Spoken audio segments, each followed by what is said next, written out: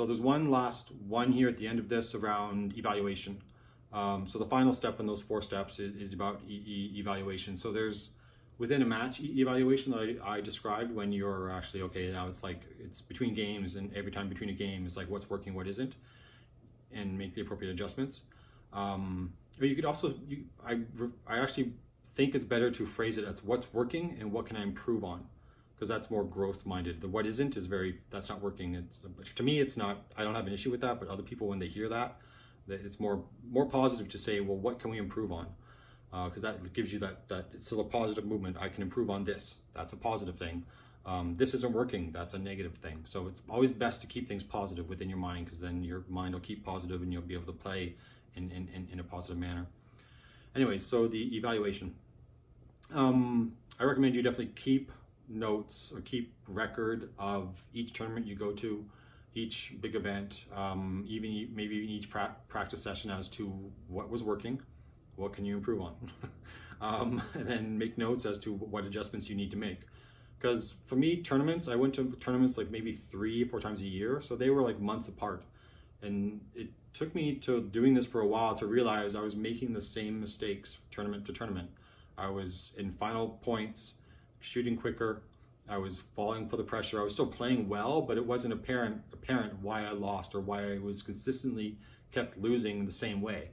Like one tournament I'd be playing Billy, whatever, and it was the last shot, 4-4, 5th game, and I think I made a note about something like, and you shot quick again. I made a note where finally I realized through going through this evaluation over the months and years that I realized that again I'm doing this. So this makes me realize I need to fix this.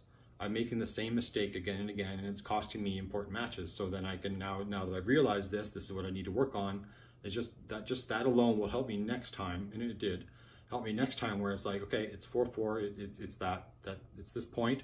Just focus what it is you're going to do. Take your time, make your read, maybe even call a timeout, come back from the timeout, go through the read again, take your time so he doesn't know when it is you're going to shoot, and make your choice and execute. That's a whole different process than, it's 4-4, I better shoot. Like it's a whole different mentality.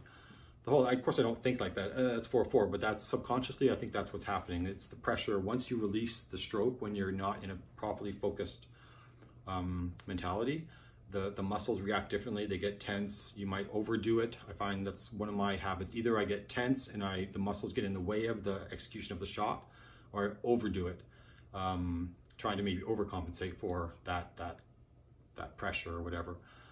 But once you're focused, it's all good.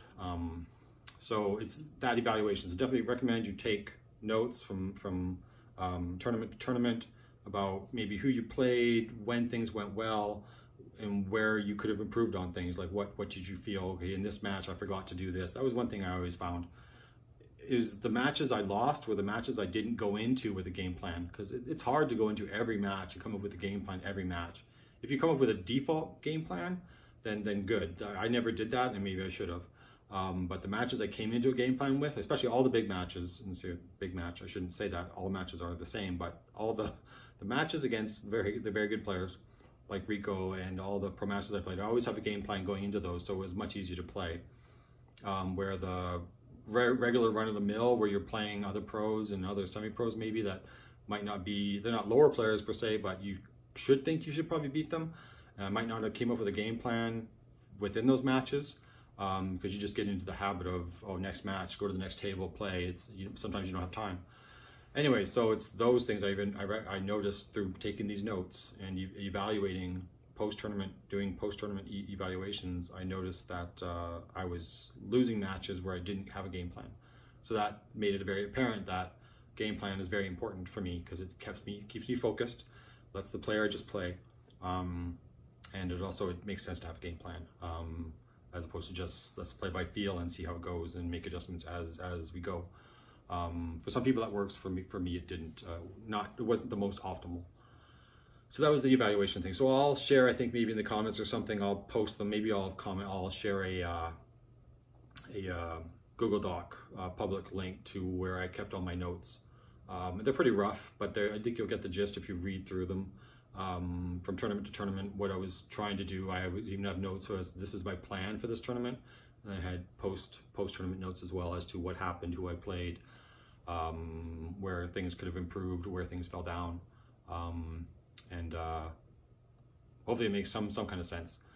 So anyways, so that's the full thing about the mental game. Hope I described a lot of it well. It's a big topic. I try to put it into groupings and try to be helpful. But if there's definitely more you want to hear about, maybe even on the strategies, my shooting strategies that I used and how I switched between them, I could do one on that. But that's so specific to the way I shoot, so I don't know if that's going to be broadly applicable. But anyways, hope you enjoyed these few videos. I'll probably be a few videos. There's probably quite a number of minutes, but if you have any more ideas, I'm, as you can see, willing. Got a lot of spare time, so hope you enjoy them, and definitely, if you have any questions, ask in the comments. I'm more than willing to respond these days. Not as busy as I once was, so I will definitely respond to comments more. But thanks for watching, and hope you find some value in it.